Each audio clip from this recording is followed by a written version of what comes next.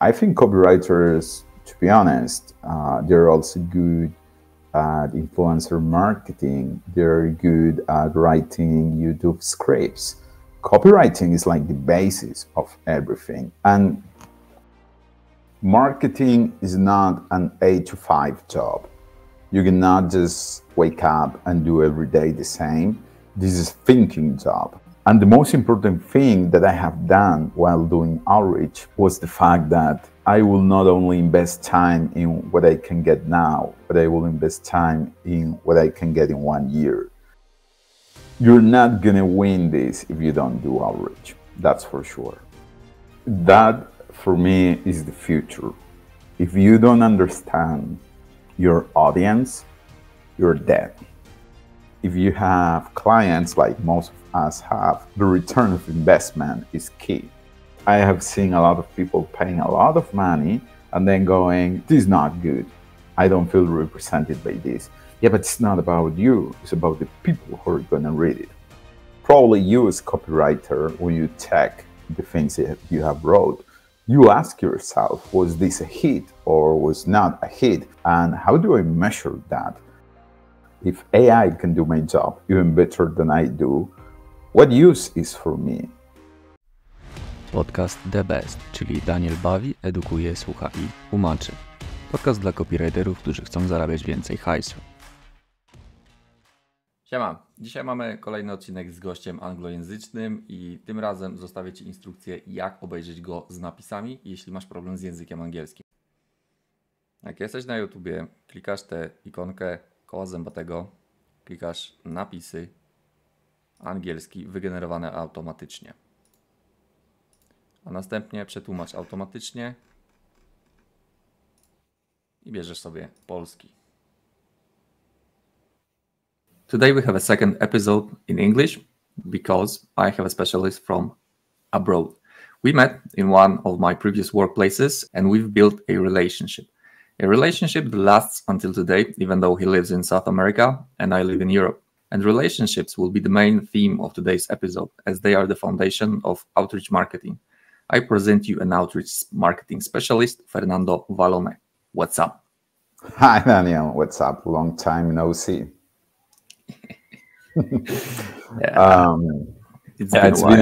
It's been a while. Thank you for having me and inviting me, to speak about outreach, which is something I'm very passionate about, and which actually is much more than most people think. So I know, what question would you like to start with? The first question is mandatory. What was the last thing you wrote for money? Oh, that's a good one. A template for email marketing campaign, which right now is, I'm not going to say hell, but thanks, to the Gmail Yahoo update from February, it's kind of complicated. It has presented so many challenges, and especially for those big senders that were sending 500,000 emails, for cold sales, for link building, for any type of those efforts. It has been a game changer. So I've been working hard on that. A game changer for the worse. Now, you get to understand something. If you leave of sending 500 emails, cold emails, and you want something from there, yeah, it's for the worst. Because now you need to have domain emails, the right configuration. You need to be sure you're pitching to the right place. Unsubscribe is easier and easier, and the unsubscribe rate, it always go up, and it's kind of a spam score now. But on the other hand, the idea is that this will help spam stop, which is something, for example, I have to deal every day of my life. So from the user point of view, it is great. And from, our side, I wouldn't say it's bad. I will say it's a challenge, and it demands you to become better. And it demands you to have conversation with your clients where you have to be very clear about, now this is what you can do and you cannot go that way. But if you think so, all those emails of, I am from a remote country and I have money, they're not gonna fly. And you know, I'm in my 30s, close to my 40s, so for me it's pretty obvious nobody is gonna give me $1 million. But you need to understand that everyone in this world have access to an email, and there are people that are gonna fall for that. So it's right to protect them for that, for phishing, for any type of issue that these spam emails can create. Yeah, I kind of like it. It kind of resembles of the helpful content update and the Google's anti-spam score policy that they are cutting out the shitty content. And people were also whining like, why did my website drop? I had so much traffic and I have done it. It was cut by 50%, and I can't make like write better content for fuck's sake. What's the big deal? Yeah, I think write useful content. It's not that hard to write a useful content. It's writing content for Google now is more than just, okay, I'll take this heading from this article. I take this from this one. I'll write it in my words, my own words, and that's it. And hope for my domain to rank it high. And yeah, it makes sense. When I started the SEO career, you know, my first steps was in copywriting, very bad copywriting, nothing like what you do. It was like 8 years ago, a little more. And it was those classic 5 places you cannot miss this summer. And it was very bad. It was like, just put 500 words, paste 2 links, ready to go. You know, that these days, that doesn't fly. And funny enough, I stopped trusting the internet after working as a copywriter, because I used to have to Google things. I was like, I will do my best and it will fly. I think any optimization is good for the user. And if you're a specialist, it tends to be good for the specialist too. It just presents a challenge and you need to work through that challenge, and you cannot just, you know, ignore it. It's not going to go away, and you cannot just keep doing the same thing you used to do. So it makes all of us better, and that's a good thing. So it's more like evolution rather than killing a part of the business. And I also like it. It's user-friendly after all. Like, it's not helping us, but it's user-friendly, and we're also users. Yeah, it's also focused on critical thinking if you want to be good at this. Like in the past, it used to be very simple, you know, do an outreach campaign. When I started, I used to send emails that were to any website and say, hey, I have an article I want to publish. Do you want content for free? And they will say, yeah, sure, give it to me. And there was a link there, very simple. Eventually, I have to, you know, improve all my skills and learn new things like A/B testing, like the technical side of what is an email, the type of domain, you know, like then again, working with databases, filtering emails. There is like a huge thing there that demands that you get to know more and more. And if you do not apply critical thinking, you get stuck. Probably you as copywriter, when you check the things that you have wrote, you ask yourself, was this a hit or was not a hit? And how do I measure that? Because at the end of the day, especially if you have clients, if you're doing this because you're just passionate, okay, that's cool, you know. But if you have clients like most of us have, the return of investment is key. In the past, there was no return of investment because now we have all these metrics and all this software that can, you know, give the numbers. You have to be able to work with that data, which is impressive how many people don't really collect their data or don't have reports about or don't make decisions based on the data. And I'm not saying you have to follow the data all the time. That's why you're an expert. That's why you have to be able to see trends. But at the end of the day, the client wants to see. So if you're a professional and you're not asking yourself why this thing I create was not as successful as this other, you're not gonna survive these new updates, especially with all the AI new things that are coming. I will give you an example.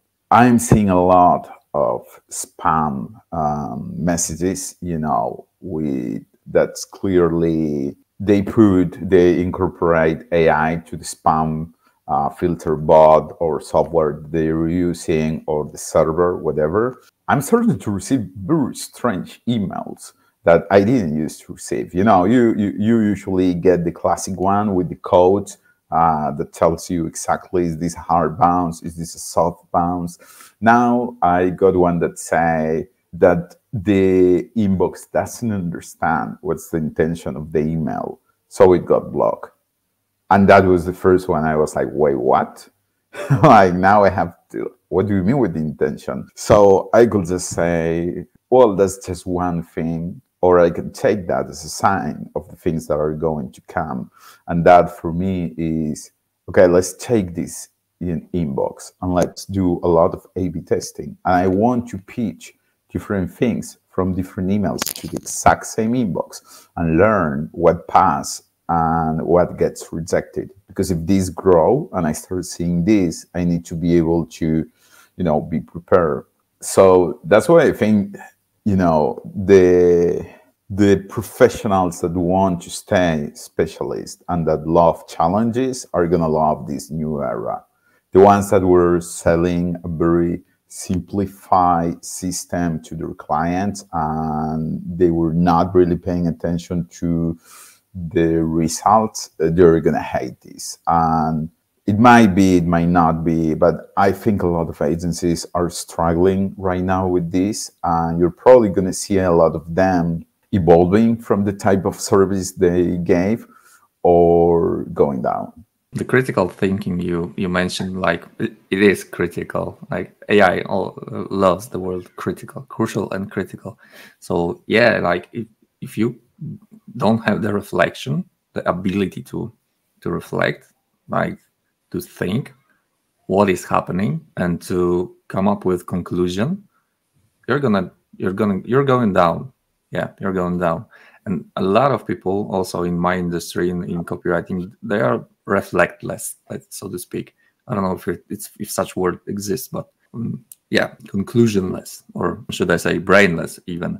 Mm-hmm. They all they want is just to receive guidelines, the main keyword, maybe the tool with keywords like Surfer or Neuron Writer, and that's it, and receive money for it, and that's it. And they're going down because AI can do it as well. People need something more. Marketing is not an 8 to 5 job.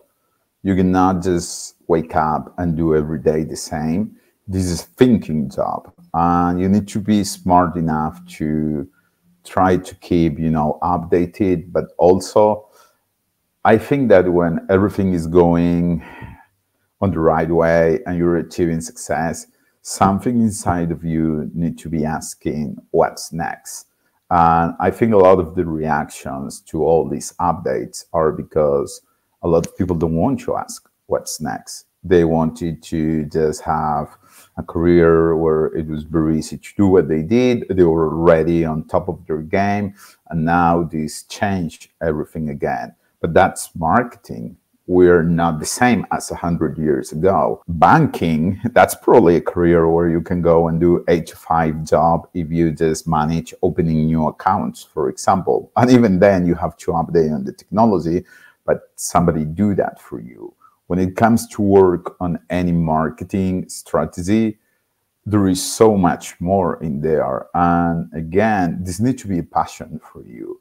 It's not something you can do if you're not passionate. You need to do the research. And yes, we have gurus and experts and people that give great advice. But at the end of the day, you are the one that needs to make the decision. And you're the one that's going to know how to evolve or not. And what's the price that we're going to pay for that. I always surprised by people who are experts. And for some reason, their first reaction is, this is not going to stick. We're going to leave. And I don't need to think about this. And you always want to think about this. I have seen this with AI. there has been a lot of conversation and a lot of people saying, well, AI is not really going to be there as people think. It's not going to take people's job. It's not going to evolve to the point where it can make my job. And my position is, yes, it is going to happen. It's already happening. We need to prepare, and I need to be useful for a company, for a client. If you're not profitable, what is the point of being there? And let's be honest, is if AI can do my job even better than I do, what use is for me? So unless you keep pushing yourself to the next stage, you're not going to survive. And sometimes pushing yourself to the next stage, it also means being able to say, I'm not smart enough to win this. I need to bring new people, or I need somebody with more talent than myself, or more experience than myself, or even younger than myself, and work with them so I can stay on top, which is something, it's complicated these days. And I think we're getting there eventually. All the agencies and companies will get there. But right now, there is this tendency of we will wait and see what happens, or we don't think this is going to truly happen. And it's already happening. You mentioned the passion for the things you do, and your passion is outreach marketing. And let us talk about what outreach marketing really is. Yeah, usually if you Google it, it will give you some funny results. It's going to be, I always love the results that just tell you how to do outreach. And you just need to be on their social media, establish some engagement, and then contact them and ask them something, and it's like, no, it doesn't work like that. I had a boss that wanted to do that, and what I had to explain to them is, what is your value online for asking for something to a person that do have a value for you? And they were like, yeah, but just create an account and engage with them. And it's, yeah, but you don't have nothing on any LinkedIn, for example, on Google. There's nothing about you. So why you're asking for something? Key factor here is he doesn't need to be there.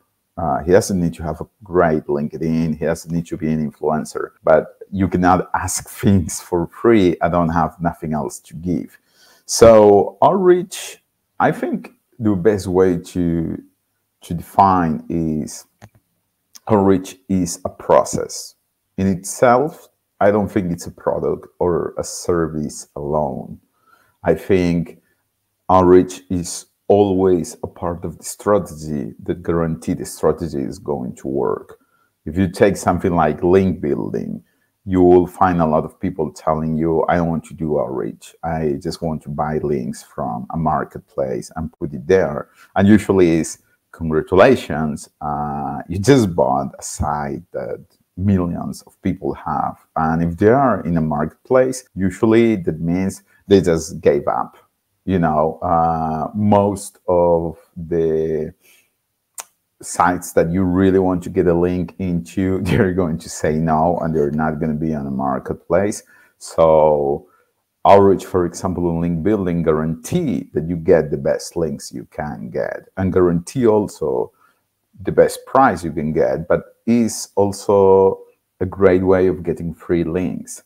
The issue is you need time for that, and you need to build a complete strategy. That means you need scraping. You need to be able to filter those emails and guarantee that those are the right emails to contact. And then you need to probably use a software to pitch these ones. But it's not just pitching. Subject line matters. The content of the template matters. The follow-up matters. And then the negotiation also matters. When somebody replied to you, there is need to be a protocol for that. And there are all these little things that guarantee that you're going to do great outreach. Now, that's for link building. I have done outreach for influencer marketing. It's not that different, but the main thing is you have to focus a lot on the human interaction. It's the same when you're trying to sell a product, when you're trying to sell any service. It's not as simple of just send the email. It needs a structure, and it will give you a lot of value, and you will get a lot of return of investment from outreach, but you have to do it right. I think the main issue with outreach is A, people don't understand it. B, a lot of people speak of outreach like a magic thing. As I was saying at the first, like just get a link on this amazing site, speaking with this person, and that's not going to happen. Even when you do digital PR and you want to publish something for your client, you need to approach these, professionals and pretty sure with a presentation, an infographic, something that matters.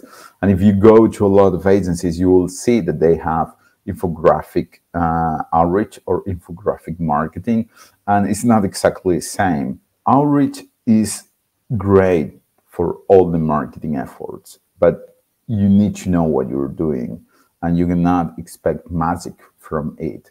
But what guarantee is that you actually get the best that you can get without going to the same places that everyone goes. And that on the long run, it helps your campaign and it helps you achieve a lot of things. One of the most important things is through outreach, you can have great data because you already know what's replay rate, what's the conversion rate, all those. But also, every person you contact, it's a future database. So if you invest on organizing that database, that helps you to maximize any future effort. And I'm amazed that a lot of people don't understand the power of having their own database. And they're like, no, I don't want to have a database. I prefer to pay this marketplace. In the end, when all these updates come, you see them suffer because of it. But I think, hard work always pays better than just trying a quick solution.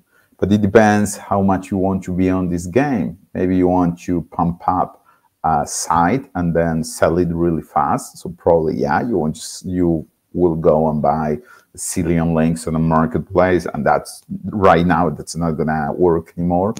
Or you actually want to be there, you want to be a company, you want to matter in the long run. If that's the case, you need outreach and nothing else. And the most important thing that I have done while doing outreach was the fact that I will not only invest time in what I can get now, but I will invest time in what I can get in 1 year. So when I was doing link building, for example, which is the most associated thing with outreach, I will contact a lot of sites, and a lot of these sites were not really suitable for the client. But I knew that if the expected growth keeps, it's going to be in a year or 3 months or 9 months. And if I establish a conversation now and I keep that conversation going, which doesn't need so much engagement from the person managing that inbox, it will pay off, and I will get probably a free link or even a very cheap link that matters for the client. So, it's you're not gonna win this if you don't do outreach. That's for sure. You got me thinking, because after all, when I look back at this podcast, I can say it kind of fits in the outreach strategy, even though I didn't know it does, because I'm talking to people, I'm reaching out to people, and I'm establishing relationships. And who knows, maybe in 3 months, 6 months, a year from now, I will have something for them, or I will see them having something for me. So it makes sense. Yeah, it comes from real life. When you work with someone, you establish, people you like to work with, professionals, and you keep the communication, not because you're waiting one day this person is gonna give me a job or anything, but it's because that's the way doors are open. Somebody say, I think I know the guy for this, and they recommend you. I have got a lot of clients for people that I worked with 8 years ago saying, I know somebody that can do it, but I also know somebody that's going to be honest with you and is going to tell you, yes, this is the right moment to invest on this, or I think you need to develop other things first, which it sounds like not a good idea if you're trying to sell your services. But at the end of the day, you cannot sell anything you do for a person that's not ready. And you can help them understand that because somebody else is going to sell them. And you can wait and see, maybe they will come in the future, maybe they will not, but you did a good job. And usually that establish a relationship with you. Like somebody thinks of you and say, I didn't work with this person, but he was honest enough to tell me, I don't think this is for you right now. And I had clients that came 1 or 2 years after, and they were, Fernando, I think now we're ready for it. Can you come and have a conversation with us, check our numbers, and see how this looks? And I usually did, and yeah, some of them are ready for it.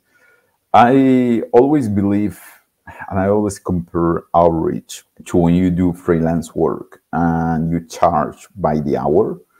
And myself, I don't charge for meetings. Like, I don't understand people that put a price on the meetings, because the meetings is kind of the reporting of what you did. You cannot charge for the work and then go to a meeting and say, oh, this is on, on the ticket too. The clock is running, because you need to explain yourself and you need to teach them. So how can you put a price on that? And that has opened a lot of doors for me, as some of my old bosses have opened doors for me. So I think outreach is kind of that spirit in the end. Like, you give something, the other person gives something to you, but you're not really trying to, how can this, advance my career? You're just trying to have a relationship. And outreach tries to be that. Of course, you have to push that when you're doing influencer marketing, when you're doing link building, when you're doing digital PR, when you're doing sales, because there is a goal and somebody's investing money in there. But if it looks cold and just a transaction, you will see most people will never reply. So in spirits, it's kind of the same. And you do outreach with this. Got it. I have an impression that in Poland, we don't believe in outreach. We don't like outreach. Outreach it's not sexy. It's not like I'm going to pay $1,000 for a link or for someone to do something and it's instant. I'm not going to invest in something that may or may not pay off in a year or so. I want to do it. I just want to do it. I want to do it fast. I want to do it with minimum effort. There are these marketplaces, and let's just go and buy link. And if a website is not on the marketplace, I'll just go there and ask them how much. And maybe it's just my impression, but I think that people at least in link building in Poland, I don't know the other branches, but I got this impression. What do you think of it? It's kind of, what type of strategy do you have? You can. I mean, it's very difficult to actually understand the mentality of a complete country. I did have a client from Poland, so I remember having conversations with them. This long time ago, and they were trying to tell me just do links in comments. I was like, that's not good. You can't do that. But they wanted that, and they actually did that. And for a moment, it looked like they were right. They achieved success. And then they crash, because it was obvious it was going to crash. I understand that a person that is managing business wants to see success right now. And they found no value, on having someone negotiate those sides or actually trying to get those links for them because they're like kind of junk food, you know? I can go to McDonald's and eat a hamburger with fries and it will be very cheap. Why would I like to go to a restaurant that's gonna serve exactly the same, probably with a different experience? And the thing is, even on the budget side, it will be very smart to invest in having your own system and doing outreach. All those sites in the marketplace, they are usually managed by a third-party vendor. They overcharge on those links because, of course, they need to get something from it. They're not going to do it just for the love of doing it. And even if you have one or two people doing outreach, you probably can even get those sites cheaper if you contact them directly. So even as a simple thing in outreach as just go and contact this list of sites, I actually want to get links, it will help you compare, I am overpaying for this. And yeah, sure, probably if you're doing 10 links a month, you will be, oh, this is great. I don't have to manage a team. I don't have to pay salary. Let's keep going. If you're doing 50, you probably want to do that. If you're doing 100, you definitely want to do that. And on the other side, outreach goes much more than just go and buy links, because a lot of the good sites, the sites that are relevant for you, are not really going to be there. But also what anybody else offers you is probably not going to be enough. I was doing some consulting recently, and I had client told me they publish a link in The Sun, the newspaper from UK, which is a big one. And he was like, I pay £500 for it. And I opened that link and there was no follow. And he didn't know it was no follow because he also didn't understand that. So when you do outreach, you also are able to understand what else I can do, you know, to win this competition. I'm on it. And usually that will help you grow. That will help you experiment. That will help you say, okay, but I don't want to just mention in a, you know, in a keyword, in an article related to X thing.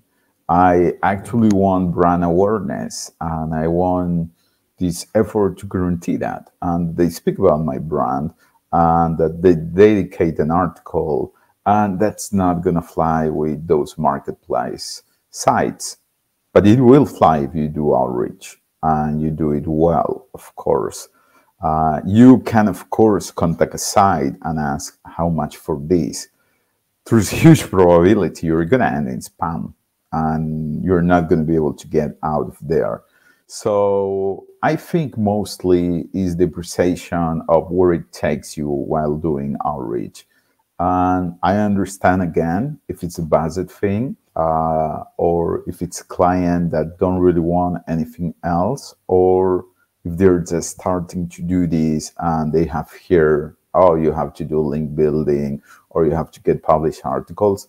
But there is so much more out there that you get because of outreach that you will miss if, you know, you just pay and get links from a marketplace. You can even enter Fiverr, which is a big platform of freelancer, and you will see people posting, I will get you a link in Forbes for $50.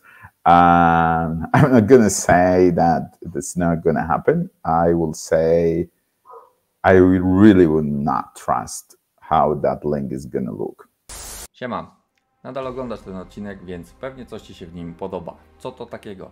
Napisz w komentarzu. Jednocześnie standardowa prośba o suba dla YouTube'a, lajka dla Spotify'ka. Przypominam, że w opisie będzie link do bezpłatnego kursu o tym, jak zarabiać więcej hajsu z copywritingu. 4 godziny solidnego materiału. 150 osób już go pobrało, także zachęcam również Ciebie. To tyle z przerwy reklamowej, oglądaj dalej. Siema. That's interesting. So, what do you mean by I wouldn't trust how this link would look? Like, what does it mean? Like, it's gonna be somewhere deep in the structure, or I don't know. Well, probably Forbes, it is going to publish a link, depending on the value that brings, depending if you, I don't know, let's say you contact a writer for them and they agree because, you know, their link is really good. Probably all the really good journalists are going to tell you, no, I'm not going to do that. But let's say you find one, okay? But it's always surprising to me that people trust the internet on so many things, and then they are like, why this fail? Copywriting, for example. I get, probably you get this too on everyone in the industry. I get all these LinkedIn messages that are like, dear sir, I will get you blah, blah, blah, you know, and usually in outreach it's like, I have blogs of high quality, that type of thing. But I do get from time to time somebody writing saying, dear sir, I will actually write content for you. And the last one I saw, it was like 20 cents a page, you know, and I was like, what am I gonna get for 20 cents a page? Like, and it's kind of, that's why I say sometimes people are surprised then when they hire these incredible cheap services and they're like, I'm so smart, I got it cheap. And they're like, yeah, of course you got a lot of crap because you pay for a lot of crap. A way of thinking of that is, will you do your own job for that money? And it amazed me how many of these people don't think that way.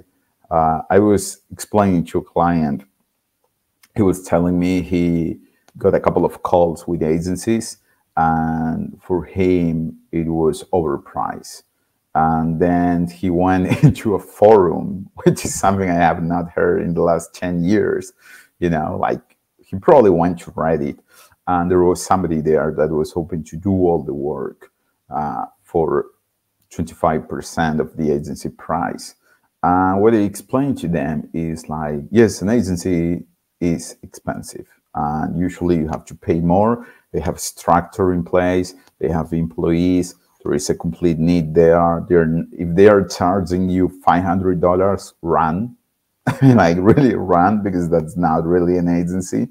But they actually have a system in place, you know, and probably the person that wants to do it, probably they're just starting, or they don't have the amount of experience they need, and they are doing this for you and 10 other persons to get their complete monthly salary equivalent, and they're not going to really focus on what you need. And I know this because I have this discussion with some colleagues, and one of them was, I just dedicate 10 hours a month a client, and that's all for the amount of money they pay. And in outreach, that's really low. Like, how you guarantee anything?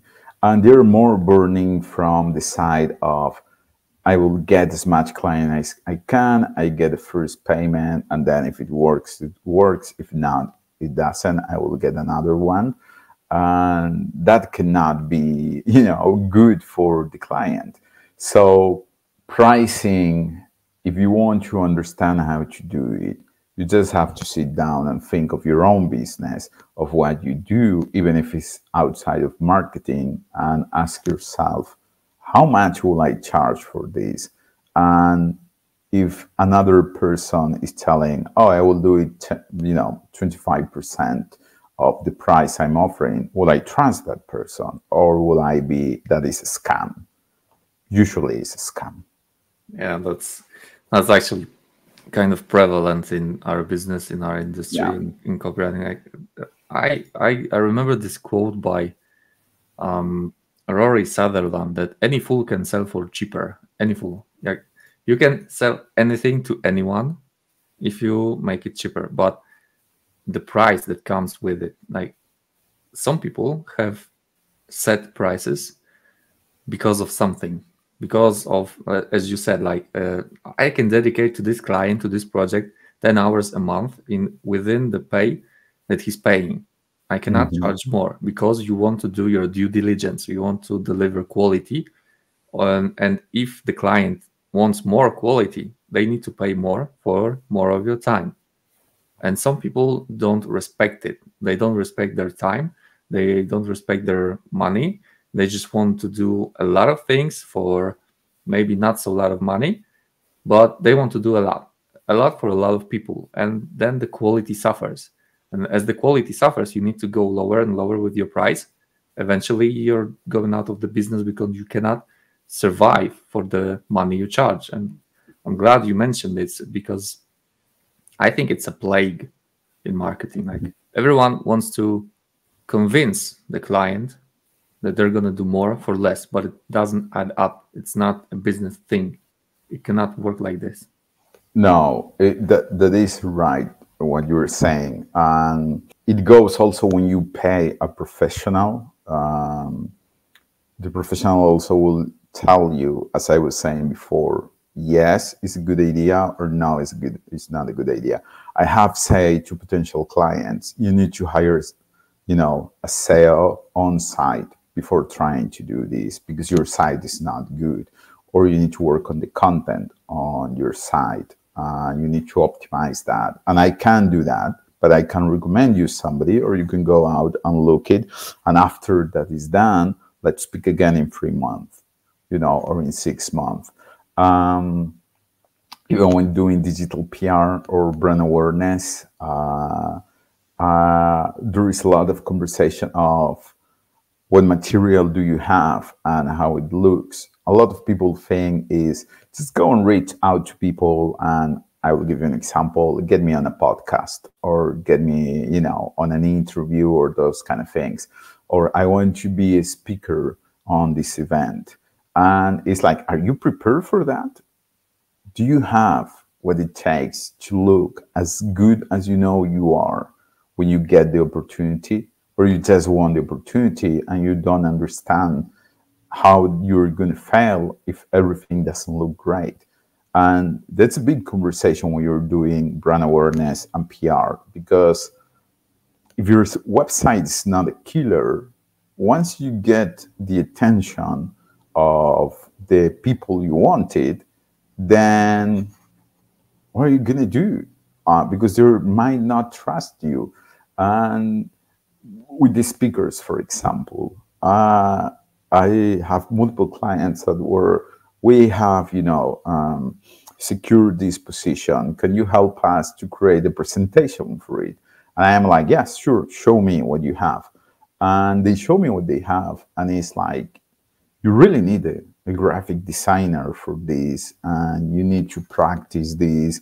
And also, what is the post plan of this? Because this is going to be available online after you finish. What you're going to do with that resource? You're going to let it there, or you're going to try to do some PR and get sites that are in your niche and that are relevant to speak about that and link to that. And they're like, well, but why doesn't it link to my site? And it's like, because there is no value in your site if they don't go there and say, oh, okay, I saw what this guy was speaking about. I will Google him and I will find exactly what I want from him. I think there is a misunderstanding of what the success of strategy is and how you create a strategy. But mostly, and this is something that I'm seeing more and more, people want instant results. And in any strategy, you're not going to get them. It's not going to happen. I have developed affiliate programs, and I always tell them, you need to be patient and you need to sit down and do the work and be open to feedback, and also be open to the feedback that, hey, your product doesn't look that good, or the competition is killing you because it's cheaper. So what else you're offering that they don't offer, or what is in, for the person we're trying to get on this affiliate program. And those conversations require a respect from the person that is hiring you, and an understanding that I'm going to trust this person because this person is the expert. And that usually is complicated for some people that are just starting with this, especially for people that has been successful in the past, and they make the mistake of thinking they will also be successful on this. It surprised me how many clients don't really understand that popularity and success are not the same thing. If you want to be popular, sure, we can have a conversation about having a TikTok for your brand. If you want to be success, you need a structure and you need a bigger plan for it. And I think that is key. That is nice. That is nice because I also heard a similar thing from Alex Hormozy, and he said something like this, that people over focus on the marketing and under focus on the quality of the product. Because if your product is shit and you get it in front of more people, then the more people will know your product is shit. That's the thing. And for example, copywriting, right? You guys, I have no copywriters that are insanely good, like insanely good. They also use AI to, enhance their abilities, and they're still good. I know I have had conversation of copywriting is not just an article of 3,000 words. If you want to optimize on the e-commerce store and you want to be better, you need to hire a copywriter to actually write the product page. Even if it's as simple as, I want to know what this product's done. A copywriter is key for that. You cannot do that on AI, so don't go to ChatGPT and ask to do it, because that's not going to fly. And a copywriter guarantee the same quality for all the site. That's why it's so important to hire a specialist, and ideally to hire one specialist that can manage other copywriters. For example, if it's too much work and you have to optimize too many things. And I think a lot of people don't understand that, and they're like, but why I need a copywriter just to stick some words and put it in there? Is the same, product that the others are selling. I'm just going to steal their description. And yeah, but everyone is doing that. So how do you stand? You look more like a supermarket, that somebody that's actually giving something to the user. And Google not only knows that, the user knows that. That's why a lot of this work is, I want to guarantee that people go into your site or go check your product. But at the end of the day, it's on you if that's gonna sell or is not gonna sell. All this other work is a platform for your moment to shine. For me, copywriting is essential for that moment. I have recommended even hiring copywriters for pitch, because I have this great pitch. I want to go to investors, and I am like, you need a copywriter for this. Because even if you have the words in your mind, they are the ones that know how to make it work. Just speak with them, tell them, have long conversations, which is something a lot of people are not open to, because they have this mentality of, I know what I did because I did it myself. And it's like, yeah, but somebody else can do it better. You just need to have a lot of conversations with them and explain your point of view and explain why your product is better or service is better, and then allow them to do it and trust them to do it. Because I have seen a lot of people paying a lot of money and then going, this is not good. I don't feel represented by this. Yeah, but it's not about you. It's about the people who are going to read it. So, yeah. Hell yeah. That's, gosh, hallelujah. Somebody finally said it. Like, it's, I heard it a few times that I don't like it. My client told me, I don't like it. And I told them, like, it's whether you like it or not, it's not the point. It's about whether your client will like it. So even if I may not like it, I may not like my work, I may not like my copy, and my client may not like my copy. That's not the case. The case is that the client of my client will like it, and he's the only person that's supposed to like it. Like nothing else matters by my side. That for me is the future. If you don't understand your audience, you're dead. And you can see this in social media. You see all these big brands struggling to build their, social media, and they're like, but we're so important and we're so popular and we have sold so much. How can it be that people don't engage with us?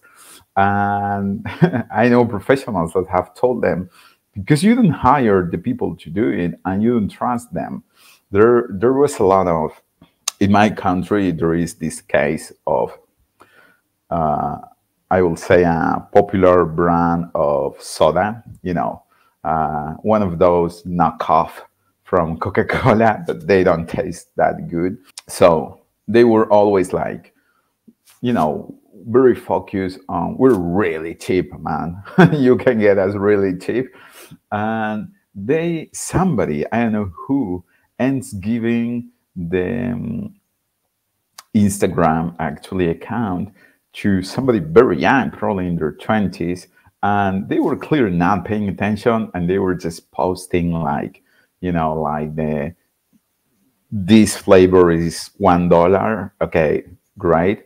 And this kid, while nobody was paying attention, he created a meme account from that brand. And he makes so many jokes that make sense in the context and that speak from daily events. And he even laughed of the comparisons they used to do. And it was a massive success. And suddenly, a lot of young people will just consume the product because it was so good and it made them laugh. And I think that was amazing. And then somebody in that company paid attention and was like, hey, what the hell is going on in here? Get that kid out. Yeah, because they are like that. Get that kid out. And the kid even just, say bye on the social media. He's upload a meme and their social media died. And you're surprised by the fact that they don't understand their own audience. And I can imagine a meeting where they are, well, our audience is family, one girl, one boy, mom, dad. They don't get paid as much as, probably professional like a doctor or a lawyer. So these are day-to-day people. We want to sell a cheap product for them.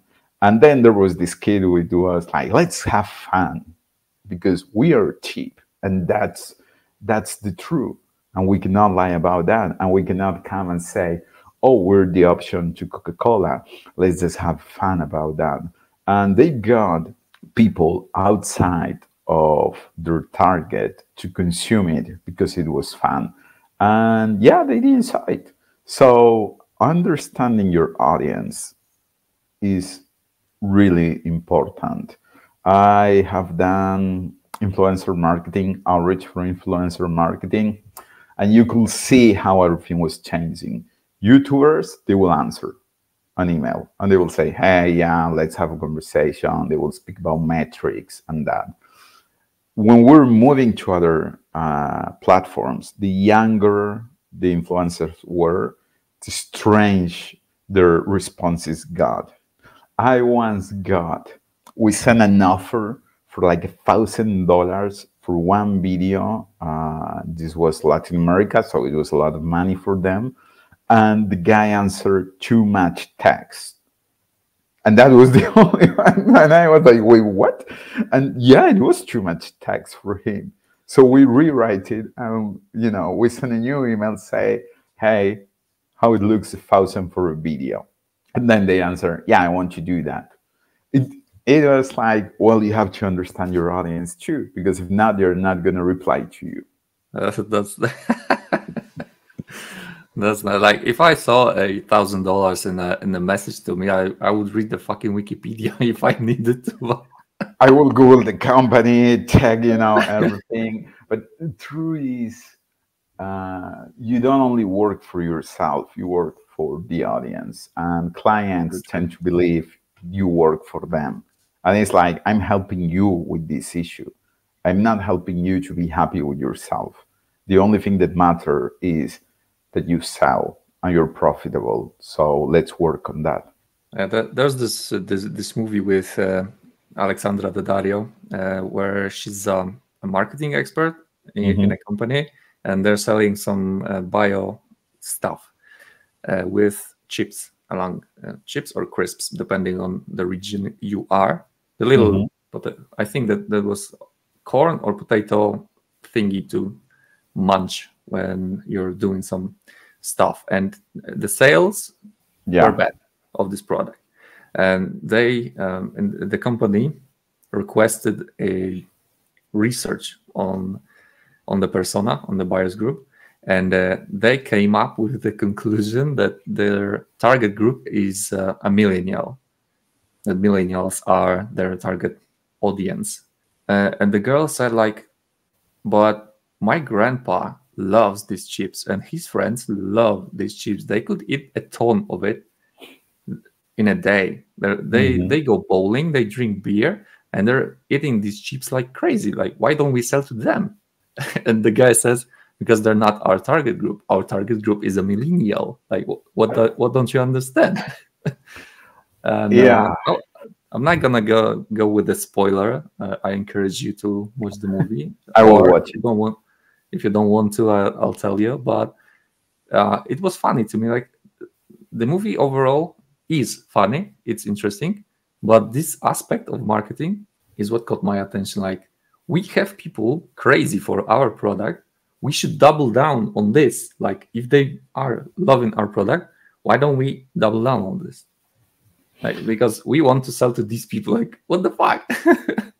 I think that's a big issue for people that grow with their product, but they don't hire other people, or that they want to be on top always. I love Akio Morita, founder of Sony, who actually was very focused on marketing. And if you read his biography, which is a very small book, but it's incredible, he always had to fight like investors or even people on the same company and tell them, no, I know what I'm doing. This is going to work. You need to believe. But also I was always, astonished as how fast he was able to understand it's not the same for all the markets, or we need to evolve this one. I love the fact that when they create the Walkman, they knew it was going to be a success. Well, at least he knew it was going to be a success. And when I was reading, he said that for Japan, they designed like it have two plugs, so you could share and listen music with another person with one Walkman. And when they sent that to North America, they realized they are not going to do that. So they just only put one plug. And it did work. It worked to the point that today, anything only have one plug for audio, and it doesn't have two unless you actually install an extra one. So, that ability to say, let's adapt, let's be fast on this. It needs to come from the understanding that what you do cannot be a matter of personal ego. Sure, if you're Steve Jobs, you're designing things, well, you're managing a team that design your vision. Sure, yeah, okay, you have billions of dollars. It can be your ego, no problem. But in the everyday type of business, or the business that is growing, it's not about you. And it's not about your dream.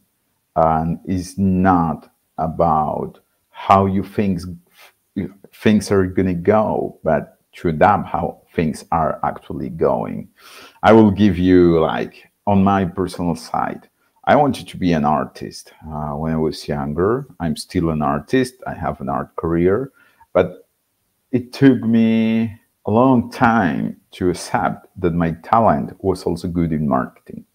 I was probably on my late 20s when someone told me, hey, do you want to work on my new agency? And I was like, I didn't study for this. And he was, no, but you have talent. You will learn fast and you can learn on a different way. And once they invite me, it was pretty cool. And I started saying, oh, okay, I'm good at this. But a part of me was rejecting this path because it was like, but I'm an artist. I draw and paint things nobody else can do. And at some point, I realized this is also who I am. And I need to follow this, and I need to become really good at this. And I end getting a lot of satisfaction. I mean, money is always good, and I can use that money to do all the art I want to do and keep that career going. I think that if I wasn't able to understand that, I would probably still trying to be a full-time artist and just winning very low money, not having, all the possibilities I have. And I'm very thankful for marketing because marketing gave me all that. Marketing taught me, okay, how do I need to think about my own career? How do I need to define success?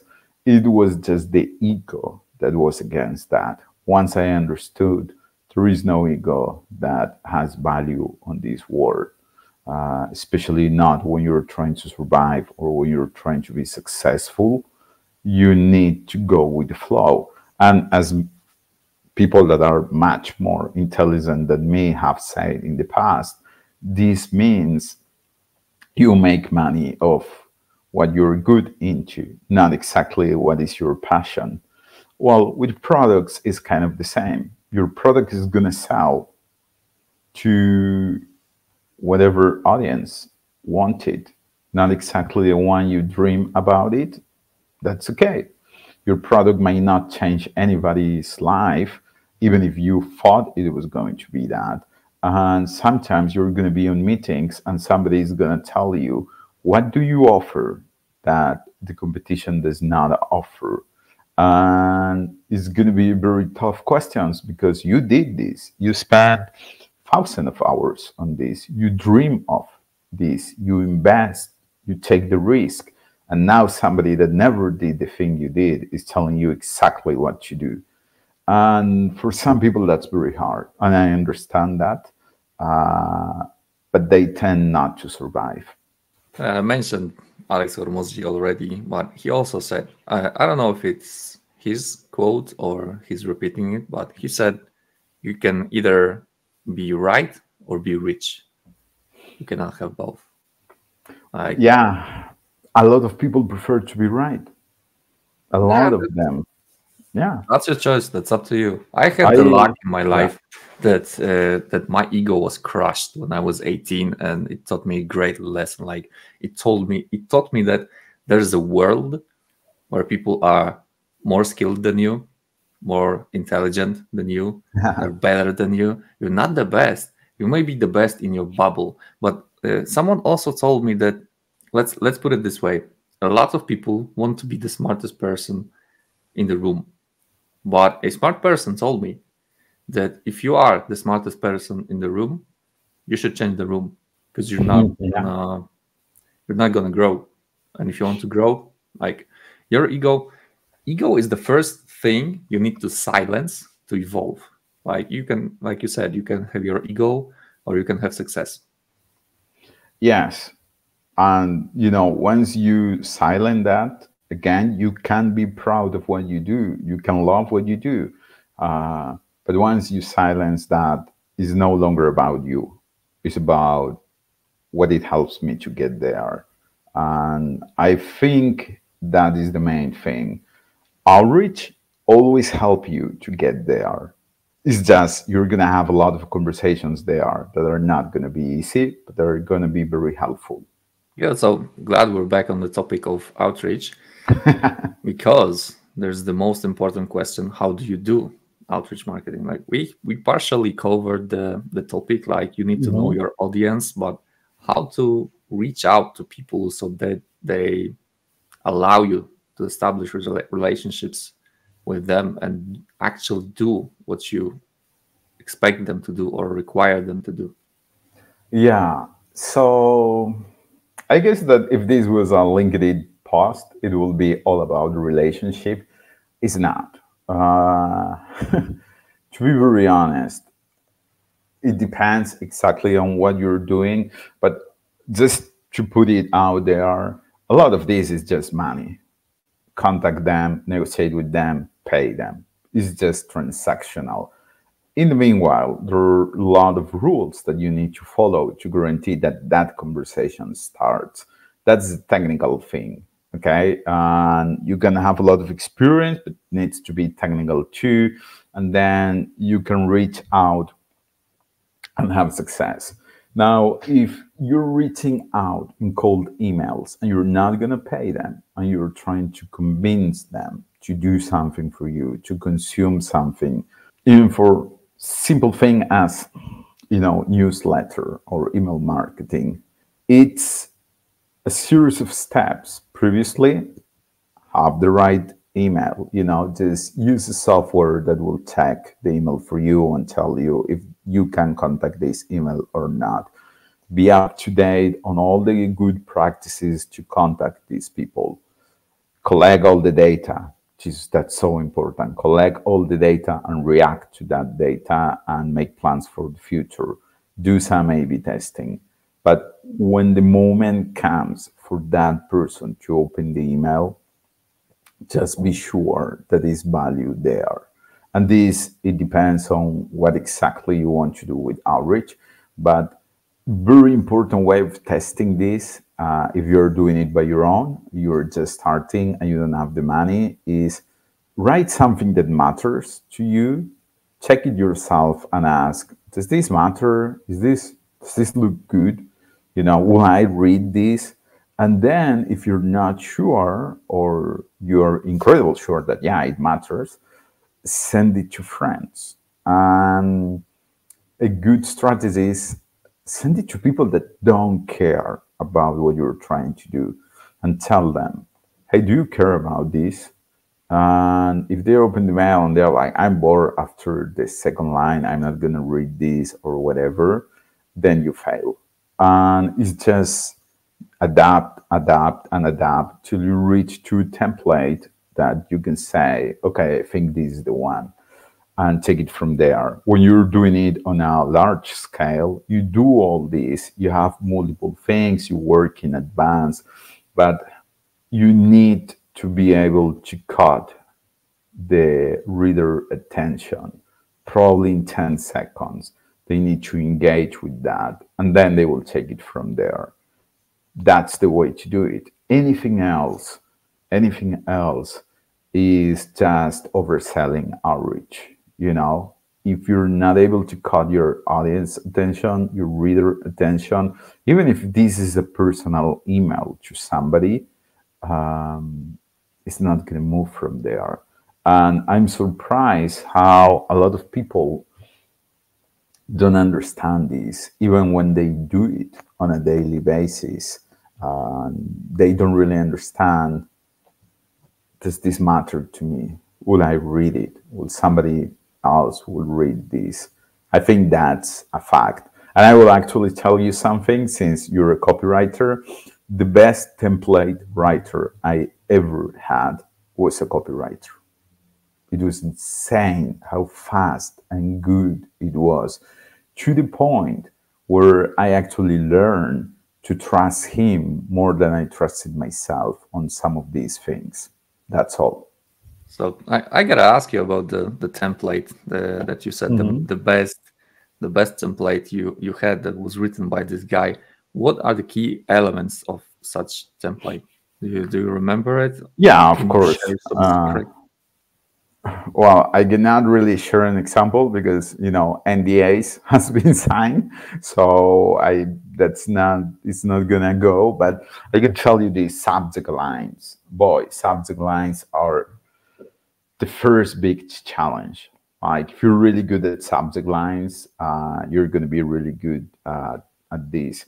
The second thing is exactly for what is the template. You know, if you're just trying to get a link in a site, if you're trying to write a newsletter, if you just want to secure a collaboration for your brand with, you know, a content creator, it's usually go like hi, usually avoid hello, you know, like hi, no hi sir, nothing like that. If you have the name of the person, stick the name of the person. Usually you can do this on a software that's going to do massive pitching for you. And then short paragraph, very to the point, who you are, what you want, thank you, best regards, whatever you want to finish with, and then your name. If you can add a signature to that, you know, if you're actually contacting them from a company, it's always look good to look professional, to have all the information sent.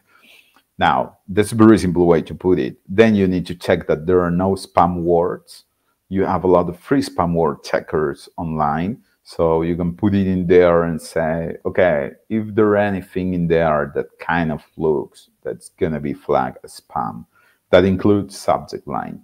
And always avoid cheap tricks. Like I receive a lot of emails that it looks like they're replying to something I sent, which I never sent. And I know that.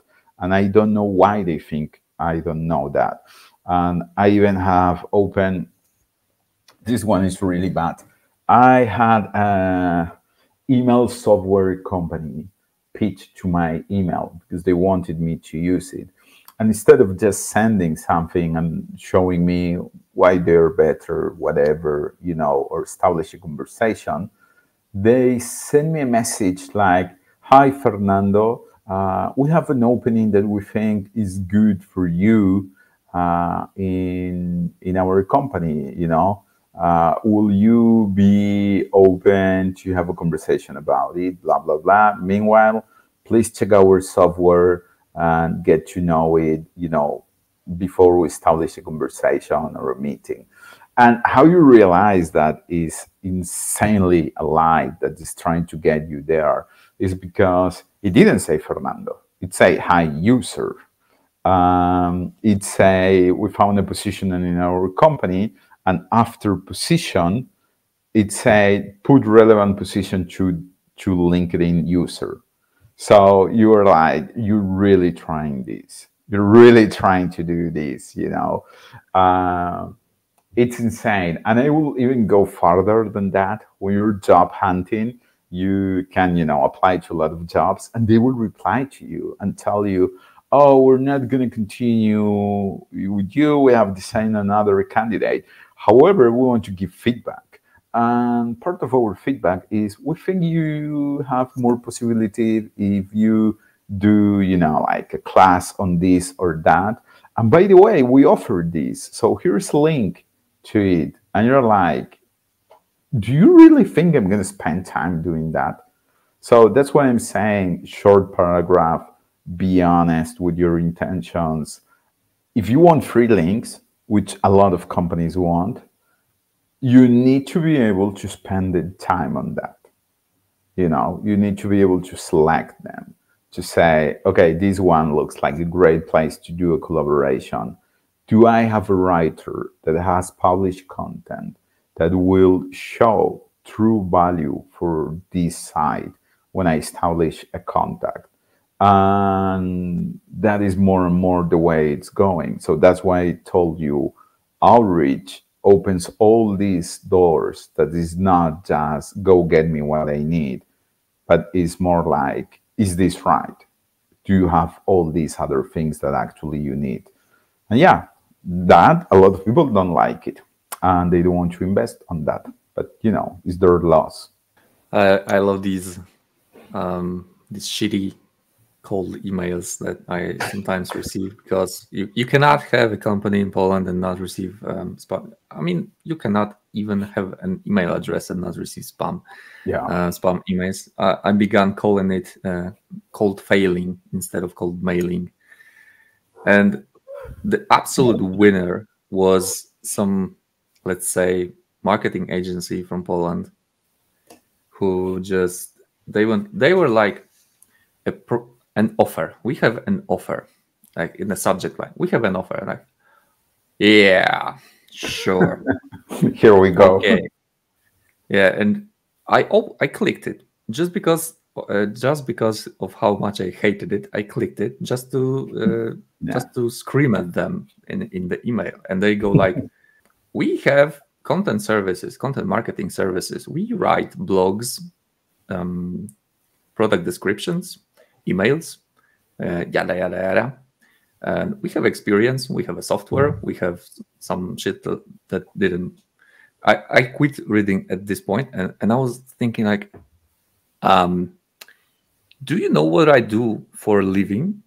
Like, I do exactly what you do for a living. Why would I need that? Why? Yeah. I mean, I could outsource it. And if they were like actually checking who are they mailing to, and they were like, we know you're good. We know you. We saw your work. We saw your clients. We saw your stuff online. And we know you're good. And because of your good, you probably have no time for more clients. So you can outsource some of your work to us for a margin. We both happy. What do you think? And I would be, and it wasn't the end of the story, because they thought that one email is not enough. So they sent another one. Oh, and it's not the end of the story, because it's got a twist. The second email was written with ChatGPT. You know, I'm opening the email because I was livid after the first one, so I thought the second one must be better, and it was. It delivered. I'm opening it, and the first line says, in the competitive digital marketing landscape, having a good quality content is crucial for maintaining engagement. Not only does yada yada yada, but it also, and I'm seeing the shit I see from ChatGPT for past year, yeah. And I'm like, guys, this is disrespectful. Like, this is like, it's insulting me. Yeah. Well, that's a lack. Yeah. That's a lack of outreach strategy. Anybody in outreach will tell you don't do that. But that's a person from sales saying just send million emails. Somebody, it's a number game. Somebody is gonna say yes, and yeah, sure, somebody's gonna say yes. But maybe even what you're doing is wrong, and you need to develop a new strategy. And you can do what you say. Hey, this guy is really good. Why don't we get them on board? Why don't we try to get him more work actually and get a part of that based on his brand name? Like there are multiple ways, but that is a conversation that needs to happen. And for that, you cannot have a leader that is, like, just send a mail, man, just get me a client. I used to have like also top 10 with the team of insane emails trying to sell things. When I think last year they were using ChatGPT for multiple language translation, and boy, it was like, get someone that speaks Spanish on your team, because it was so bad. It was so bad. It was like, I remember it was like, hello, blah, blah, blah.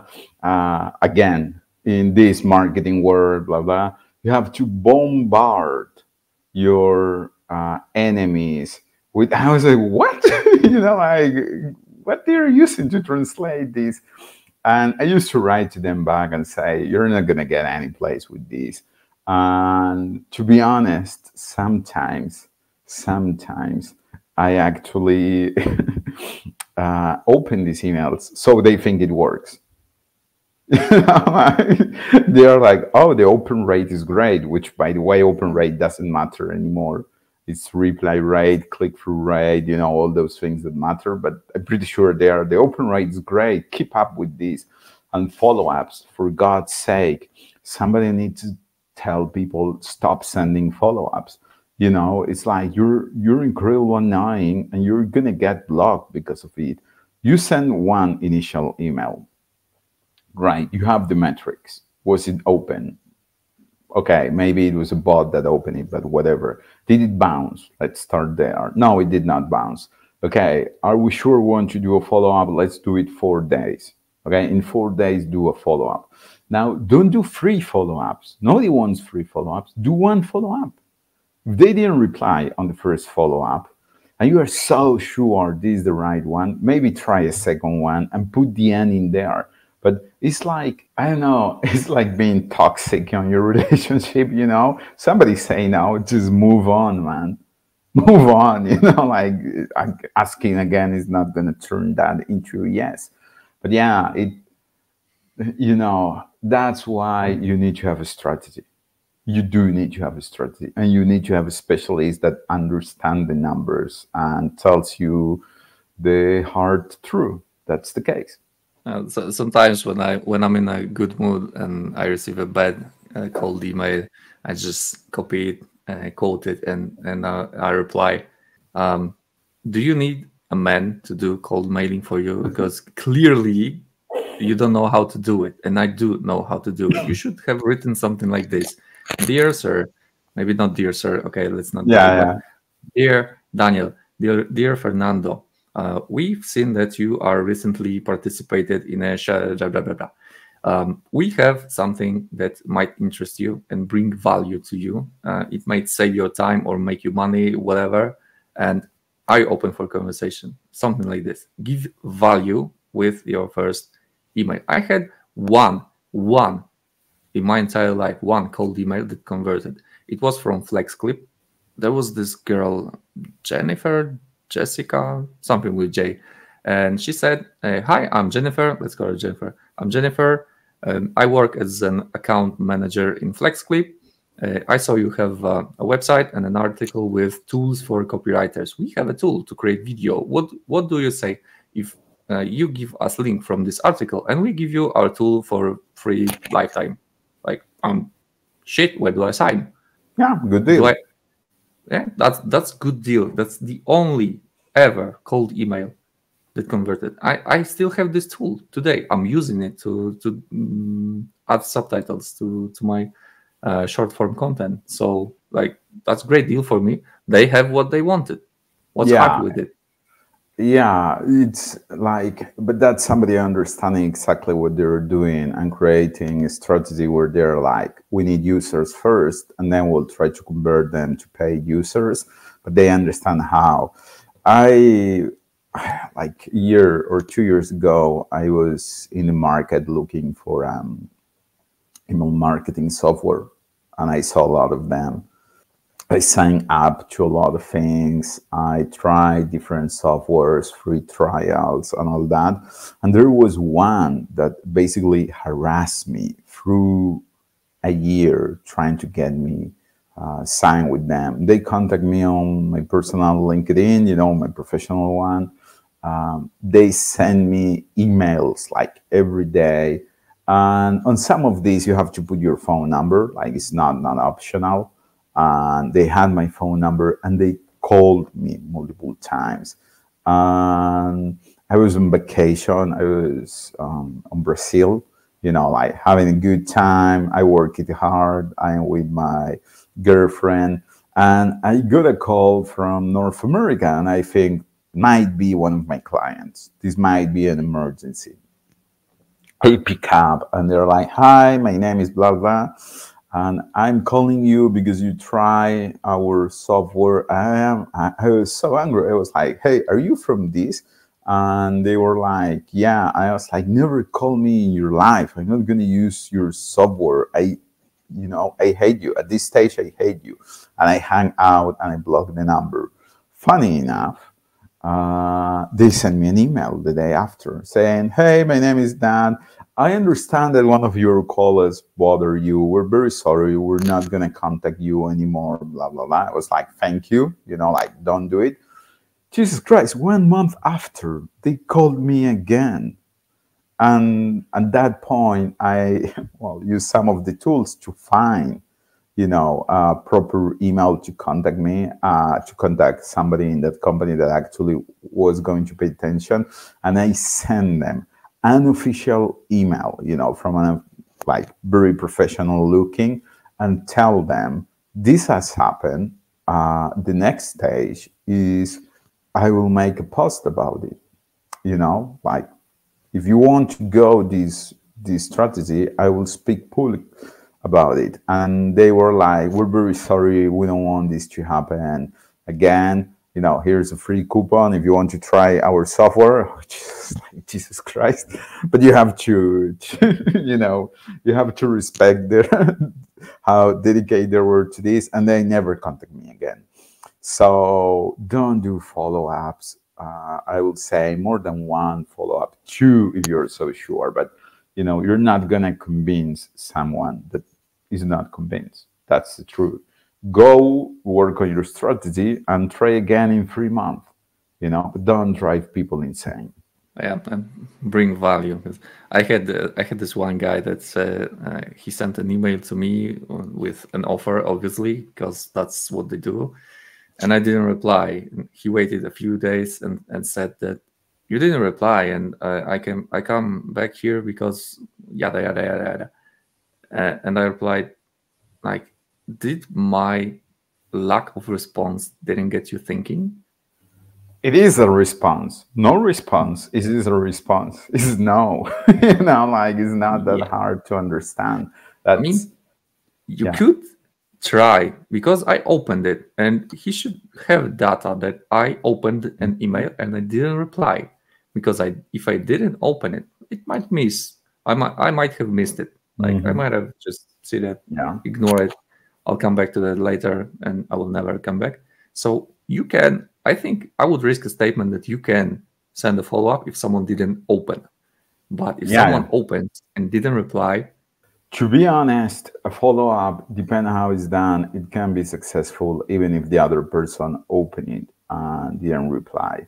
But it needs to be very to the point, and you need to know you might be bothering somebody, so you need to address that. You need to say, hey, I don't want to bother you. You know, I'm just really interested in seeing if you have opinion about this or not. And that's the end of it. And if somebody send me that email, I will open it and, you know, I will be like, yeah, no, I don't want to know about this. And this work, I have so many people add me on LinkedIn that they are selling guest posts. Jesus, it's driving me insane. And I accept a profile. And they were like, you know, I check their profile and you can see that they're going to sell you something because they are outreach for the last 9 months on a company that doesn't exist or whatever. When they told me, hi, Fernando, because I accept them, I wrote to them, yeah, please tell me this is not about selling guest posts. And they reply, yes, it is about that, but sorry, I won't mention anything. And then they delete me, you know, and I was like, that's good. This is a person that understands how not to bother. Ideally, don't add me on LinkedIn. On the other hand, I had a person add me, which it looked like a real profile. And they say, hey, I see, you know, your title. I think I have some sites that might be good, but before sending you a spreadsheet with 1 million sites for you to see that everyone has, do you have any requirements that it will help me, you know, to just send you a sample of 10 to 20 sites? I was, yeah, I do have requirements. And I put very high requirements and they match it. I was like, okay, good. And I work it with them. So that's why I say follow-ups can work if the person that is sending it to you, even if it is through software, actually thinks how somebody that don't want to get that email is gonna react to it. That's quite a lot of information for us, because some of us work as email writers, email marketers, and part of me wants to ask you a question, whether there's a market for us to reach out to people with cold emails. I mean, it could be a display of skill if a copywriter writes a good email to a company. But on the other hand, do we need to ask this question? Maybe because by the definition, the copywriter should know how to write. I mean, yes, a copywriter can be great at email marketing. I will say to any copywriter, go and try it. There are different rules. That's the thing. Your text is gonna be more. First is very short, but on the other hand, maybe you're writing newsletter. But I think they are good for it. I don't think that is a good idea to say I'm a copywriter, I can do it, because usually it demands a lot more. I think the way you can think about that is I'm a copywriter, so I have a very strong understanding of how to get people's attention, but I need to know the technical part. And what you do is you take great skill and you adapt it. I think copywriters, to be honest, they're also good at influencer marketing. They're good at writing YouTube scripts. Copywriting is like the basis of everything. And this is so important because even before advertising went to, create images to sell, the copywriting was so important. It's still so important. And I have this, belief that the things you can say with words, you can't really say it on other way, because words matter and they give a context. The good ones, of course, not the fan fictions you're gonna find on the internet, and it gives a context and it teaches us things. And well, in marketing, there is more like, we're not artists here, so don't come with those things. I think copywriters, good copywriters, have that passion. They are able to do it. But the most important thing is anybody that have a talent, can they call that talent on the moment they need it? That's what makes you a professional. Are you passionate about cars? No. Okay. Can you write something that shows true passion about cars? That's your talent being called on the demand of a task. It's always the same, So can a copywriter write great email marketing? Hell yeah, they can do. If they are able to call that talent. If they are now, unless you gave me 1,000 words, I'm not able to do it, then you don't really have, you're not a professional. You just have a knack for something. It's not the same. It gets me thinking every time, because some copywriters in our country, they nag about the fact that they cannot convince the client to work with them. And I'm thinking, like, I've seen their approaches, I've seen their attitude, and the ways, the attempts they're trying to convince you to hire them.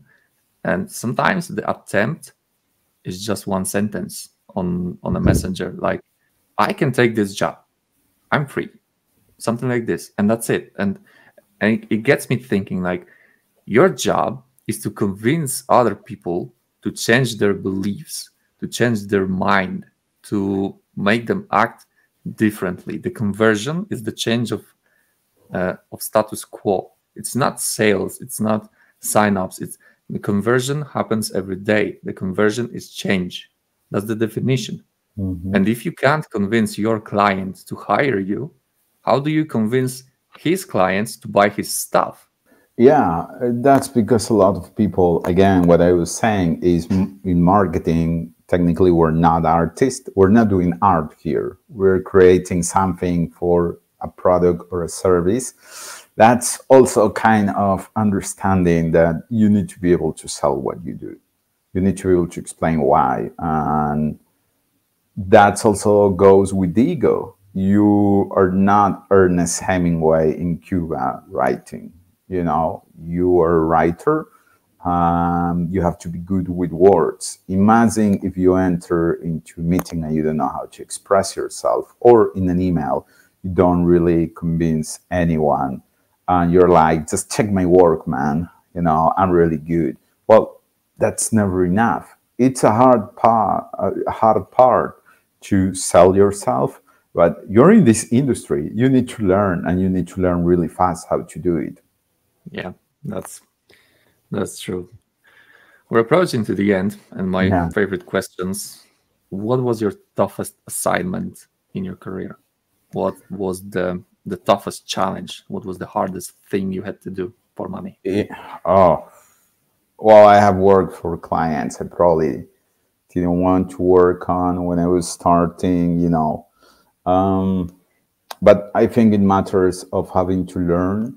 It was when I started, I thought I was going to be in outreach, and that was all. I was going to manage a software and send emails. And the more and more I grew on my career, I got to management position.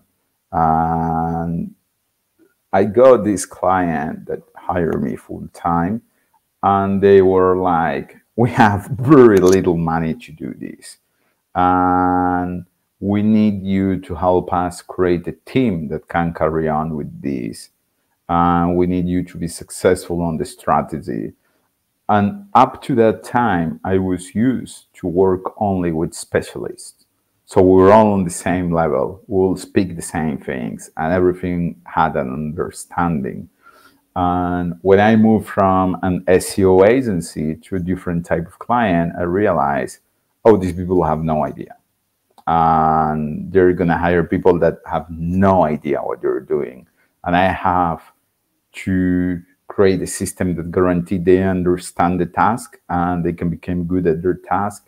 And at the same time, I have to deal with a client that wants to be successful, but they don't understand how to be successful. And it was really difficult work to be done. First, because they overhire, they have it like multiple people, very cheap. And I was like, first thing, let's keep the talent, and then let's use that money to bring real people in here, or to see other, like I was more focused on, okay, nobody that come from SEO or outreach is going to take for this salary. Let's bring people that are in sales, because if they know how to sell, they will know how to approach this, and then train them. But it will take 3 months to guarantee their good training. And you take it from there, and then you have to deal with all that. And it went to a place where we were successful. We did a great launching.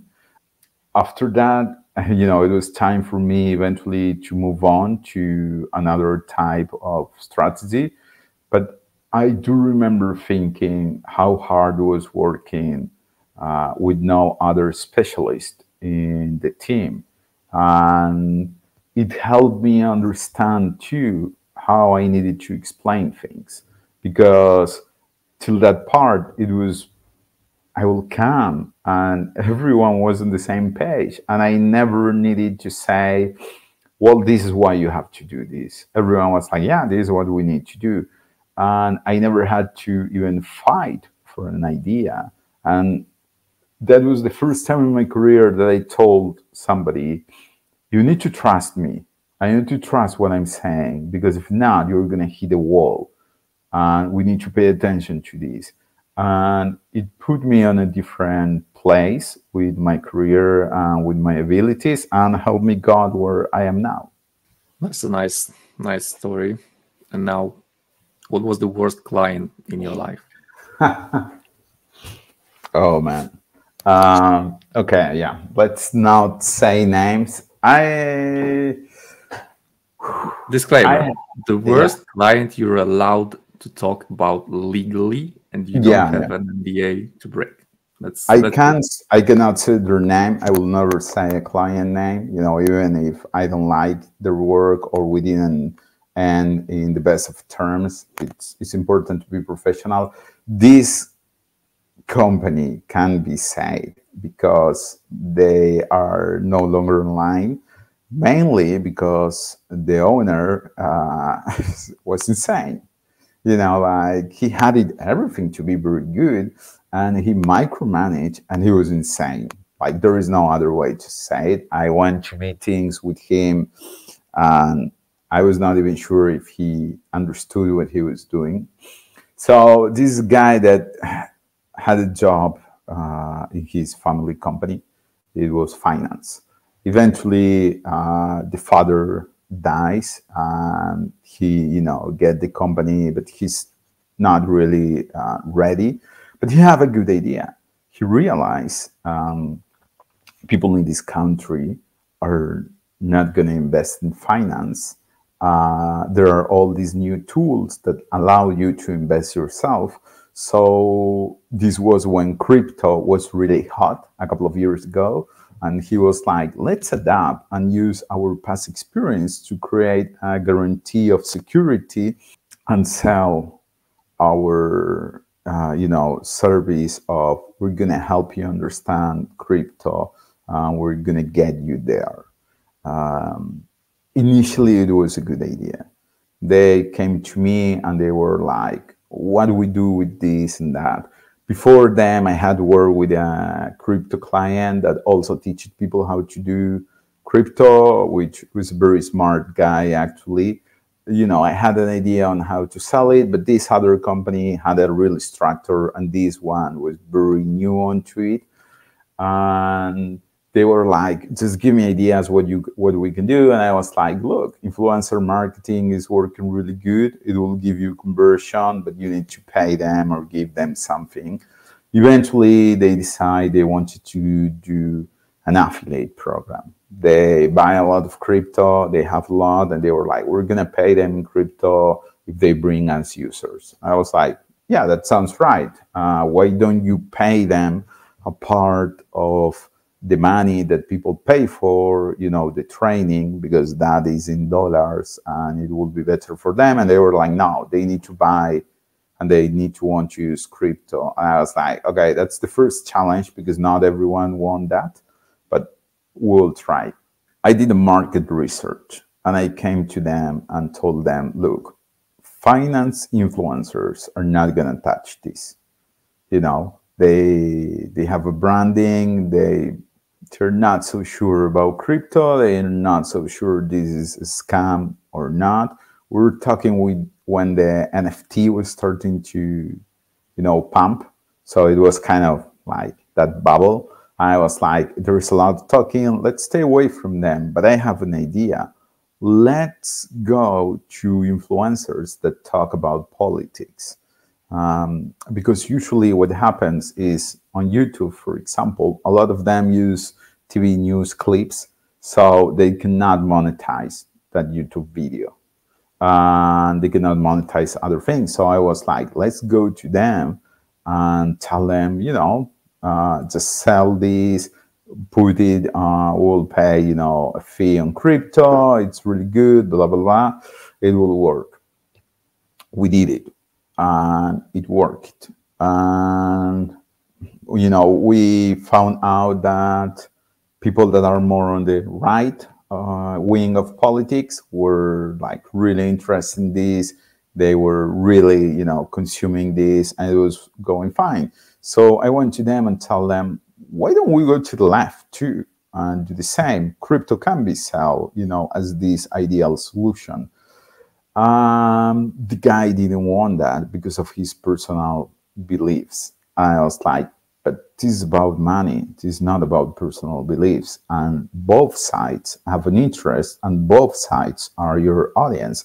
What people speak when they're selling your product, it's just a moment. And then they have the right to express whatever they want on their own channels. And you decide, of course, you're not going to go with the crazy one that, let's take the arms or thing like that. But they have the right to have an opinion on whatever is going on in a country and anything. So let's go to both sides. And he didn't want it. So from there, it started to get complicated because he was convinced, like he convinced himself that maybe his team was from the left. And it was like, this is marketing. Marketing doesn't have we're not right, left, center. We just sell things. We don't have that way of thinking. If you have the product, the service, and the money, we will create the strategy for you. That's as simple as it gets. Of course, ideally, I want to be able to go to sleep while doing this type of work. But in this case, it was very simple work. He became insane. He became insane. He started demanding daily meetings. He will ask very strange questions. And then it took to the place where he was in the middle of the strategy. He decided he wanted people talking about him.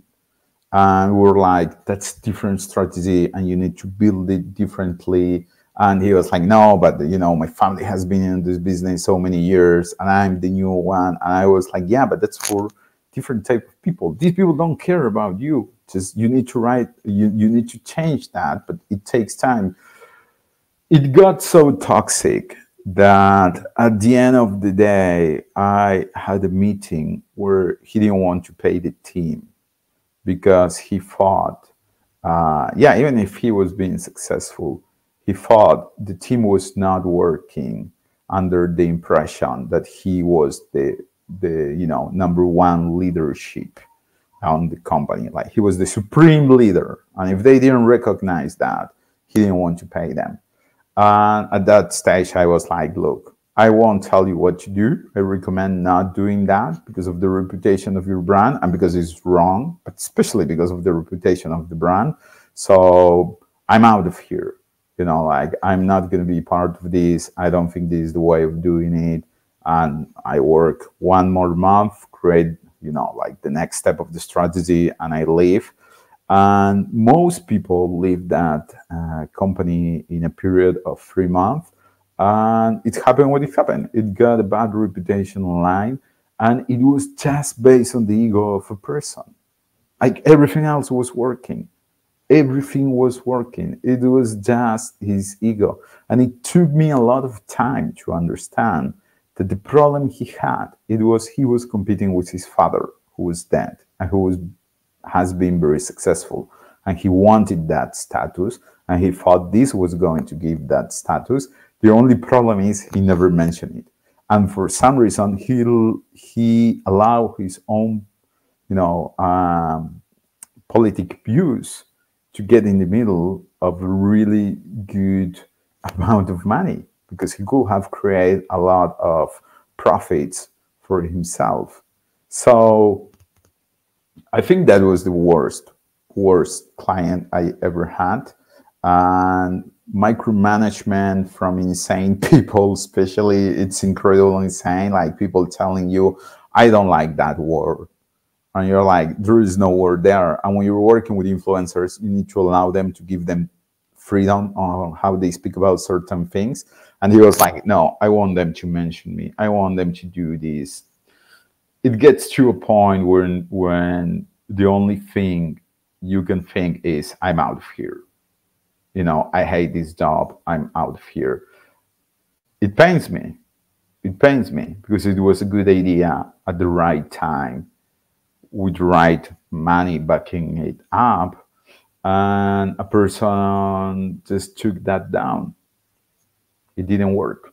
That's the first story in this podcast of a company that was doing good but ended up bad, because it's not unexpected to face negative experience from a company that struggles, that's not selling well, that's not having money, that's not having idea, strategy, and when it's not working out. But having a company, a working company, a company making profit dead because of your ego, that's beyond me. Like, what the hell? It happens more than you think. A lot of people create a company and take it to a level where you are like, this guy is going to have a job all his life because he have a great company, and they don't want to do it. I worked for an agency that didn't want to get into politics, and it was a very good decision because, they didn't need to do it. But when COVID came, it hit them really bad. And they lost a lot of the contracts they had. And I think that at some point, you need to understand that, some things you might not want to do it, but they're going to give you a certain level of security. And especially, it's not about you. when you have a company, it's not about you. You know, you're not the company. If you think you are the company, it's not gonna work. Got it. That's a tough lesson to learn, to silence it. Like the ego comes up and comes up over and over in this conversation. So we were supposed to talk about outreach marketing, and we ended up giving a motivational speech on how to silence the ego. But I think it's not happening without the reason. So I think there's a value in it, and there is a value in an hour and 50 minutes of this recording. So we'll be heading towards the end, and the last question is, where can we find you online? Well, I will say LinkedIn. That's probably the number one place that's to contact me. So we can put a link there. I am working on personal agency, but that site will be up pretty soon because I'm trying to create a system that guarantees the client that they don't overpay. And there is a lot of strategy and structure before being able to launch this. You know, a lot of agencies they became really big, up to 50 to 100 employees. And when a new client comes, they have really good structure, but also it doesn't allow them to take certain clients that will be a great success case. And I'm trying to create something more focused on, let's create success cases for all our clients, and let's try to take those challenges too. So if somebody has a small company, why not give them, the best talent we can give them? So when it comes, I have, of course, business partners, and we're working on the structure to guarantee that. And without the client have to pay $15,000 a month from the start, and more focus on, let's just have a number that works for everyone, but allows us to do a great job. And because we know so many specialists, what we're doing too is inviting them to work with us, but more on a partnership kind of level. So that's my big project right now, but I'm always taking clients. I'm always taking calls. I love creating strategies. Probably these days, what I do the most is create outreach strategies and team strategies. So I'm also quite focused on that. And yeah, LinkedIn for now is the best place. Cool. Once your website is done, we'll add a link to it also. And well, thank you for today. Thank you for coming. Thank you for the knowledge, the motivation, the inspiration. Thank you on behalf of my audience, and have a great day. Okay. Thank you, Daniel. It was a pleasure being here. Cheers. Cheers. W odcinku z Fernando to tyle. Trochę trwał i był po angielsku, więc nie ma łatwo, ale mam nadzieję, że wyciągasz z niego jakąś lekcję dla siebie. Jaka to lekcja? Napisz w komentarzu. A jeżeli znasz kogoś, kto zarabia pisząc maile do newsletterów, kto uprawia cold mailing, kto uprawia outreach marketing, kto mógłby wyciągnąć wartość z tego odcinka, pokaż mu go. Na pewno będzie Ci wdzięczny.